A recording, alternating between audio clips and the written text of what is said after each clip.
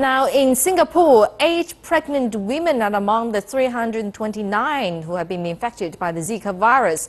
Local authorities said 11 new cases of locally transmitted Zika were confirmed on Sunday, and the city-state reported is the first locally infected Zika patient on August the 27th.